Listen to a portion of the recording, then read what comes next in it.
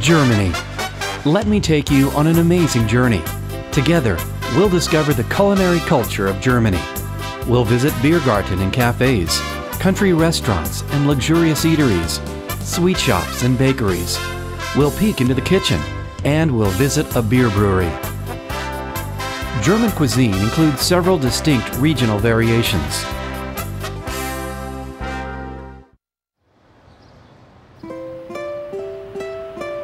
Bavaria is the heart of Germany, with a tradition of good drink and food closely connected to it. In Munich, there is an annual celebration of beer called Oktoberfest, where the beer is king.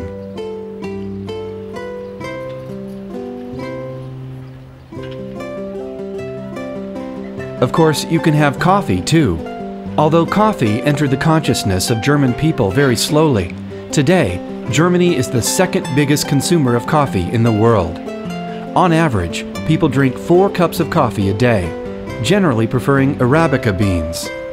The first cafe was opened in Hamburg in 1679, mainly to serve coffee to English and Dutch sailors and merchants. In the 19th century, German women created their own ritual of coffee drinking at home, Kaffeekränzen, regular meetings for a cup of coffee. Cafes primarily started to appear in towns frequently visited by foreigners, such as Leipzig, also known as Little Paris. Writers and musicians sang their praises for coffee. Johann Sebastian Bach expressed his feelings toward the fragrant drink by composing the Coffee Cantata. Let's return to beer. Germans prefer beer, taking it quite seriously, as it is Germany's traditional drink. Nationwide, people often drink Pils, Pilsner. In southern Germany, they drink wheat beer, Weizenbier, light or dark, while around Keln and in the west of the country, Kölnisch beer or Kelch and old beer, Altbier, are the favorites. Here is one of the largest breweries in Germany, found right in the center of Munich. Beer is brewed in cauldrons. In the past, the cauldrons were made entirely from copper, but contemporary cauldrons are lined with stainless steel to prevent contamination.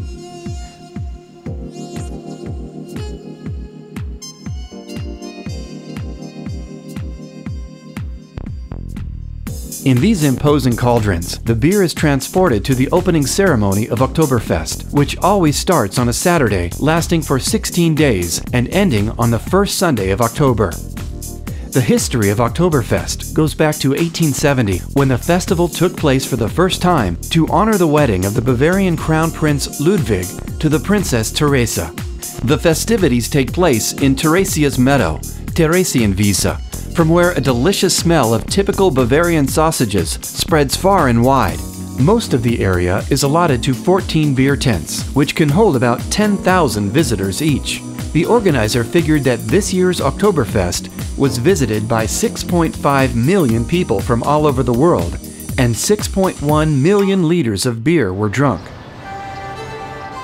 Let's visit a marketplace here in the center of Munich, Bavaria's capital, lying at the foothills of the Alps on the beautiful river Isar. Munich is the 3rd largest city in Germany and an important industrial center. But don't be misled. It is a green city without much industrial grayness. It offers great opportunities to rest, relax, or do some shopping. Perhaps in this market, just have a look.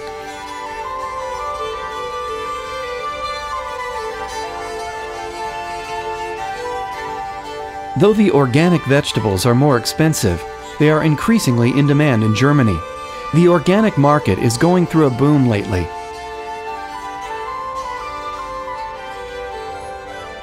The word Kartoffeln means potatoes, and as you may know already, they are a favorite dish on the German menu.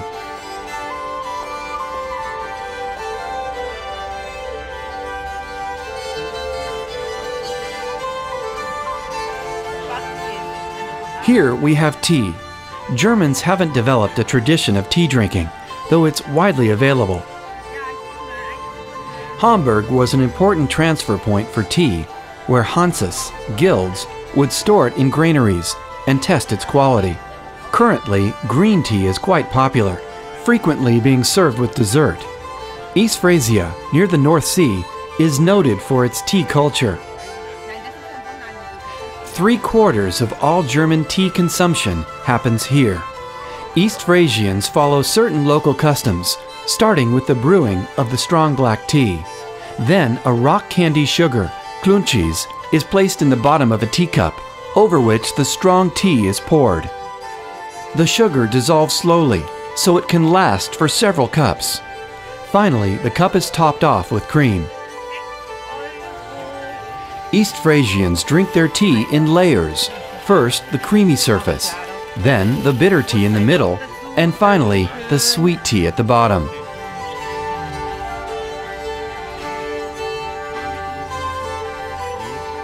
Now we'll enjoy some real sweets. They're really hard to resist. If you have a sweet tooth, you'll suffer with me. Here's an assortment of delicious candies, goodies, treats, and delicacies. Germans like a great variety of pies, cakes, and sweet dumplings, Germknödel and Dampfnudeln, cooked in steam or water, often filled with plum jam or fruit.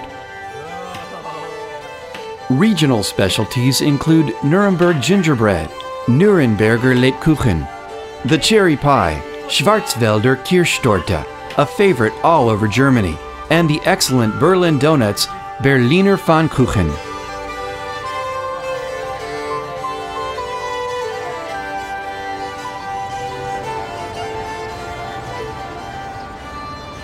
Since we're getting a bit warm, let's stroll somewhere cool. How about the Biergarten?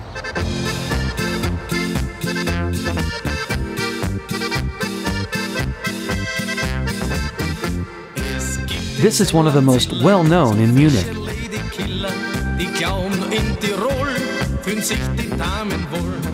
People sit here under the chestnut trees, eating grilled meat and drinking beer.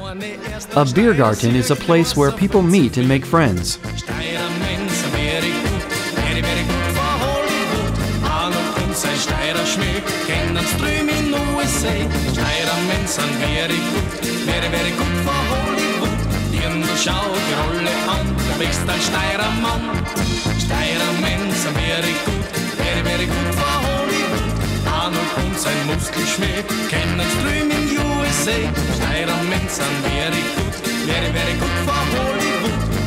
Schönheit und der Hirn, es kannst nichts passieren.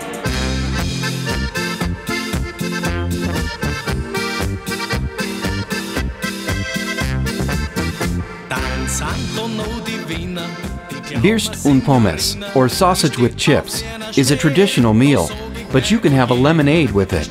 It's common to mix beer with lemonade, creating new drinks.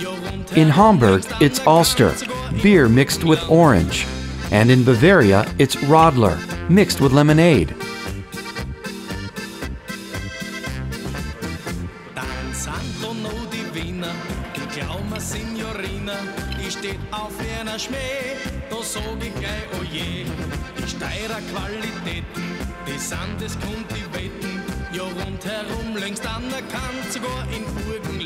Rippensticke and Schweinenhaxe. These are grilled pork ribs and grilled pork knees, great specialties for when you're really hungry.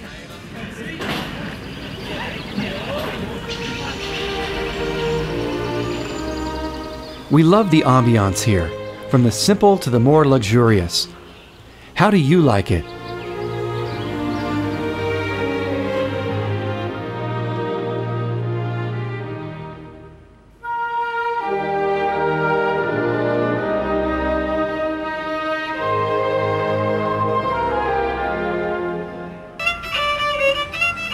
He plays beautifully, but we came to experience something more prosaic, the food.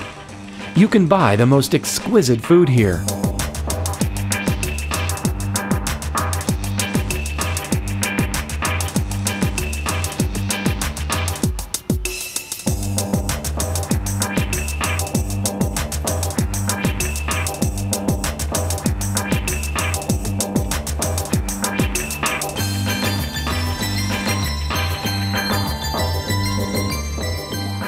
I'm beginning to feel hungry.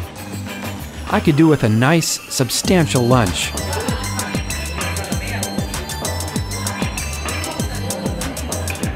What about this place right below the town hall? I can see plenty of drinks, but what do they cook here? Let's peek into the kitchen then.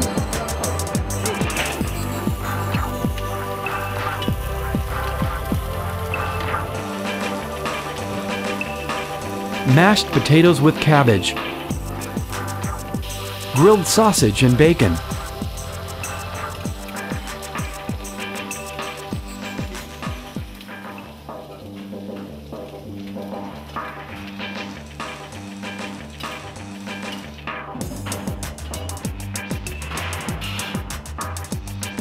here's some pasta, filled with a mixture of minced meat and vegetables called Maltaschen. I'll taste it for you.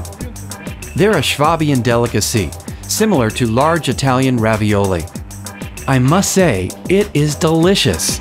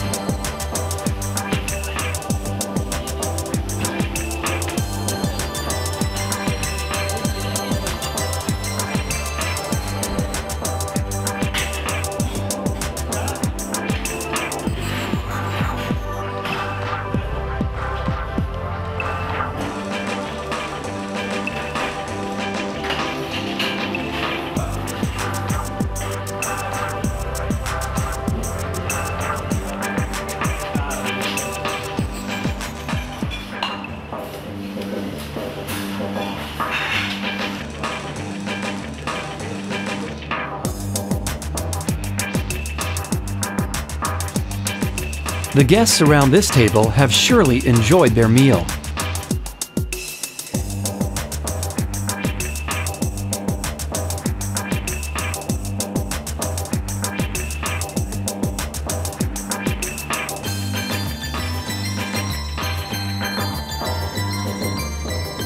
And here we are at Hoxenbauer's, where they specialize in grilled pork knees. They can grill up to 70 pieces at a time.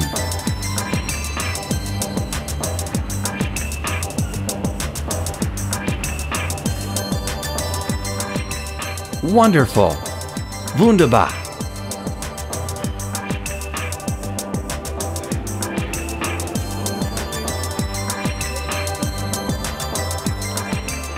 They show the meat to the guests, and then they take it away again. It looks as though we might not get our meal here.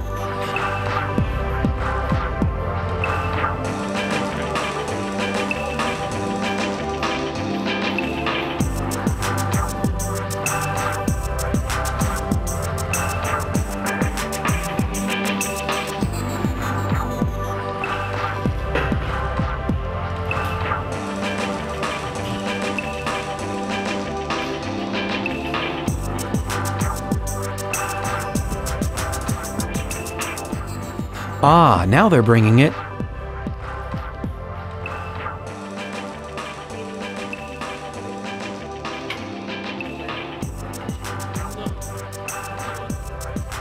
The knees were chopped into nice portions, and they look really tempting.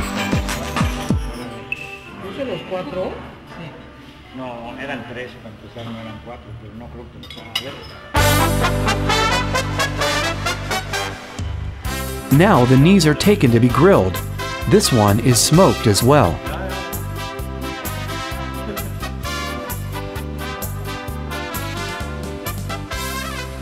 Amongst these inexhaustible mounds of delicacies, we'll get some advice from the shop's assistant. We can't resist these Munich white sausages. Into the bag with them. Weisswurst sausages and liver cheese, Leberkäse, often come with sweet mustard in Bavaria, and Franconia as a second breakfast. This ham was cured in salt for 6 weeks. Then it was in a smokehouse for 2 weeks. It's a true Bavarian specialty. These sausages can also be eaten cold.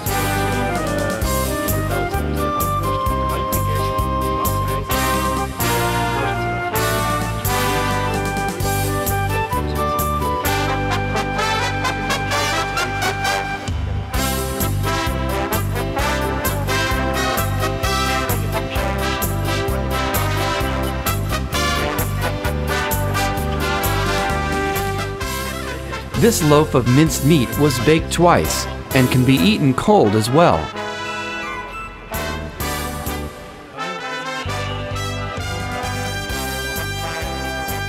Now, let's meet the butcher who received a gold medal for his Bavarian white sausages.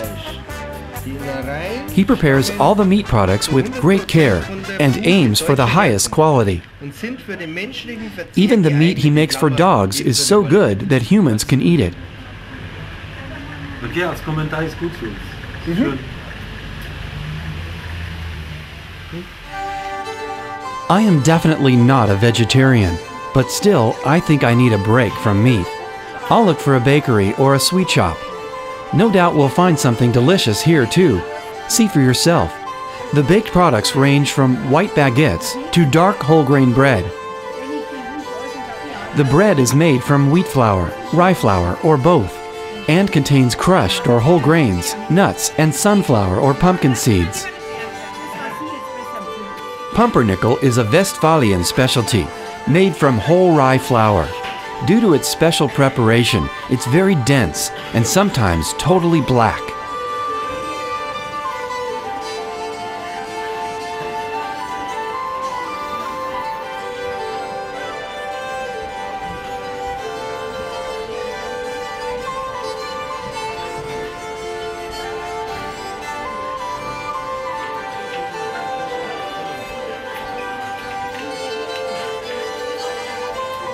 Here's an ice cream for those with a sweet tooth.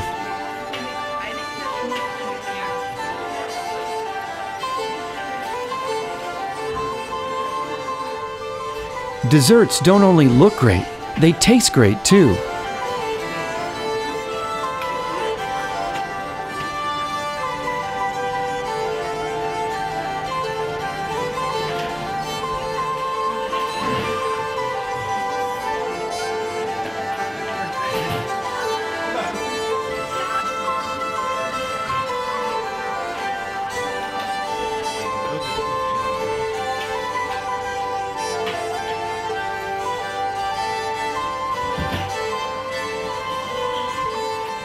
Here, the favorite Bavarian sausages, this time made from marzipan.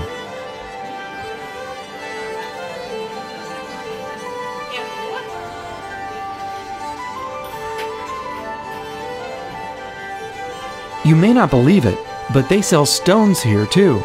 However, you won't damage your teeth with these pebbles. They are made from chocolate.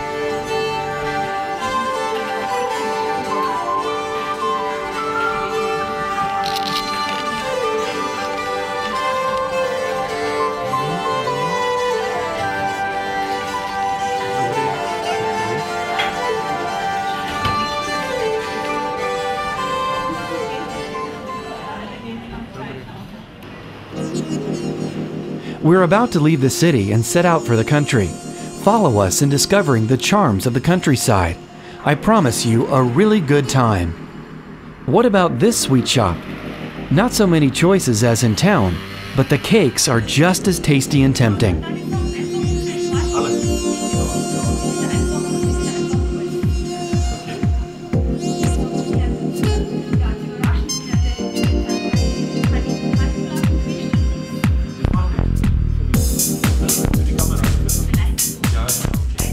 This bread is not burnt as one might think.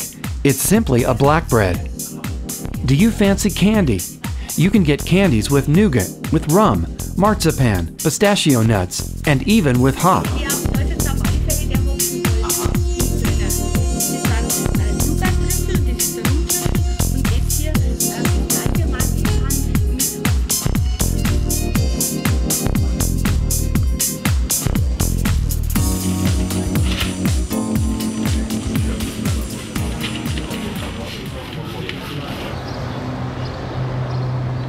This lively country pub looks like it was cut out of a fairy tale. It's also a butcher shop. The owners run back and forth to meet the needs of their customers. Still, they're helpful and nice, offering products made from their unique recipes.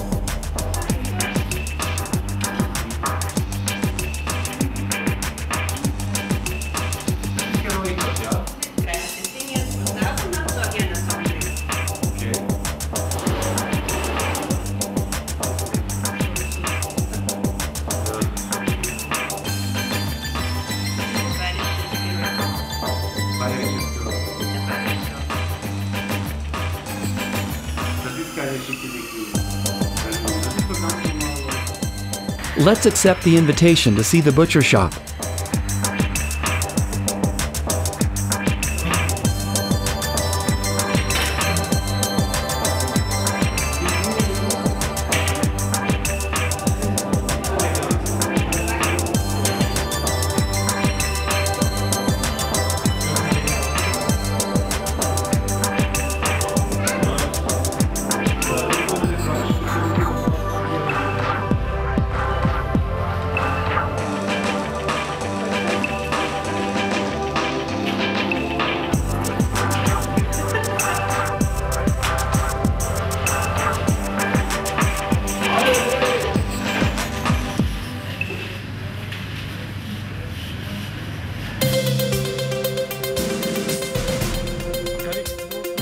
The brewery was founded in 1793.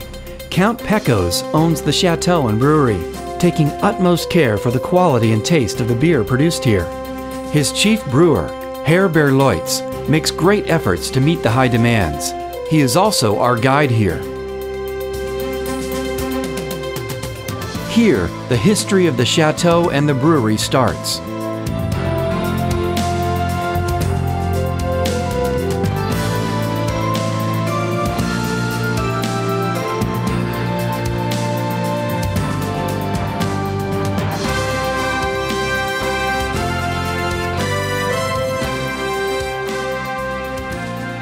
Right now, we find ourselves in the original brewery. Herr Braumeister explains the whole process of making beer. The important part of it is the hop, especially the hop flower, or lupulin, the yellow powder influencing the smell of the hop, and thus the smell and flavor of a beer.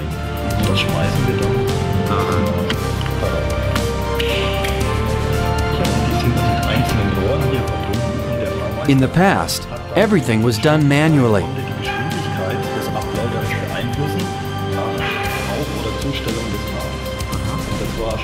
Until the end of the 20th century, the beer was brewed here in a demanding procedure.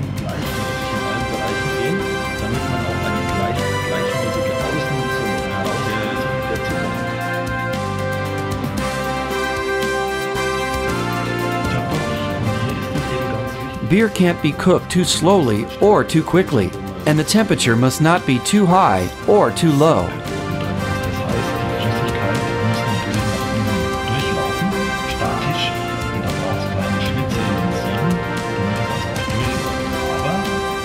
It's real chemistry. If just one aspect of the brewing procedure fails, the taste of the beer will be off.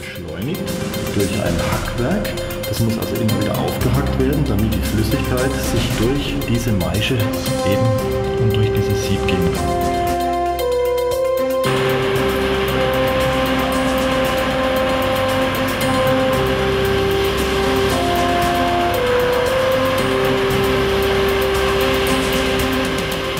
The new way of making beer adheres to the same principles, but now it's all controlled via computer.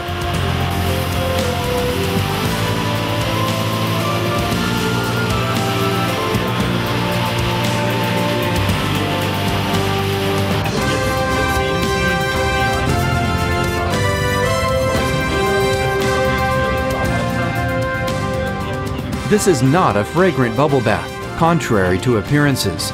This is the beer fermenting.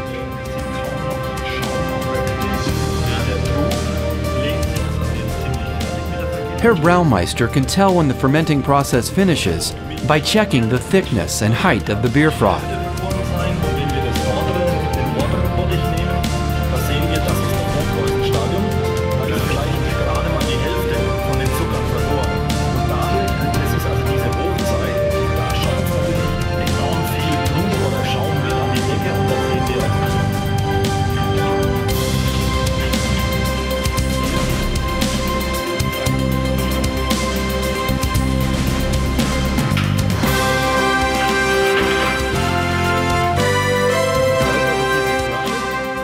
This machine fills the bottles, up to 15,000 in an hour.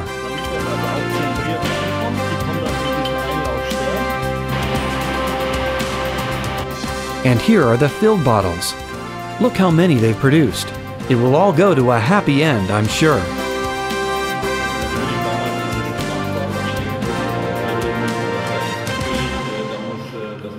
Let's visit a restaurant in a cellar. The beer was cooled in here. Now we taste the end result. Here at this huge round booth, I wonder how we'd get out if we were part of a large group.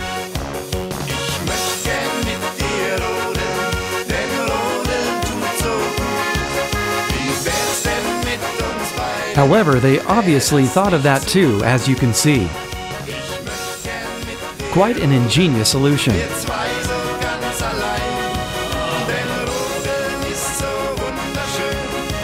This way, no one need get up to let you out. This is especially important if you're in need of a familiar facility.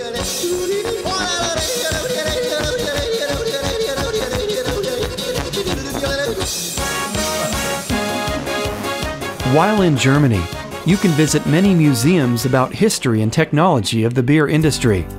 The most prestigious place is Meisel's Brauerei und Büttnerei Bayreuth Beer and Cooperage Museum. This museum also appears in the Guinness Book of Records as the largest museum of its kind in the world. The key material for making beer, the hop plant, is everywhere we turn.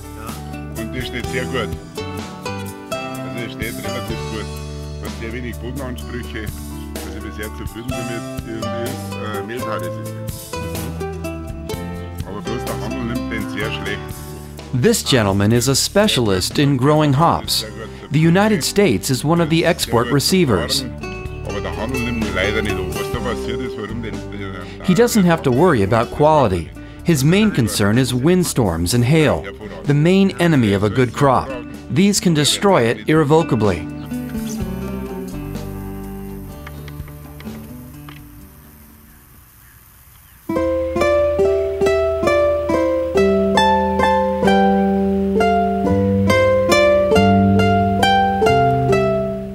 Let me invite you, dear friends, for a dinner. The environment here is pleasant and cozy.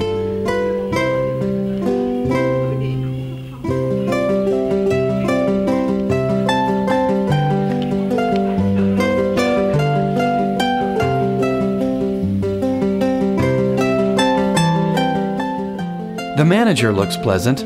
I'm sure we'll like it here.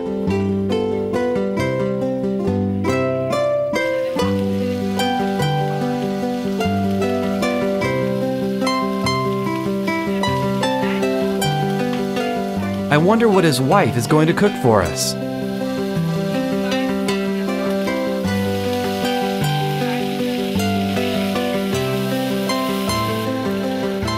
They are preparing various kinds of meat for the grill.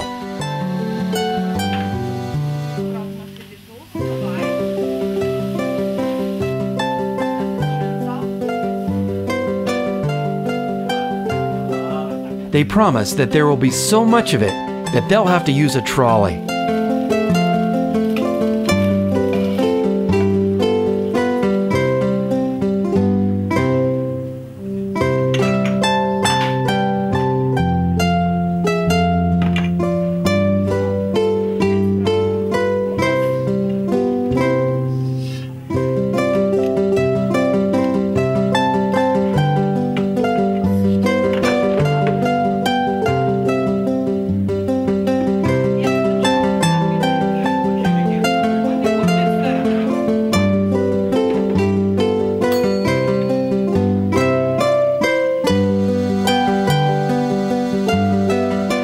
And here it is. The food is good and there's plenty of it.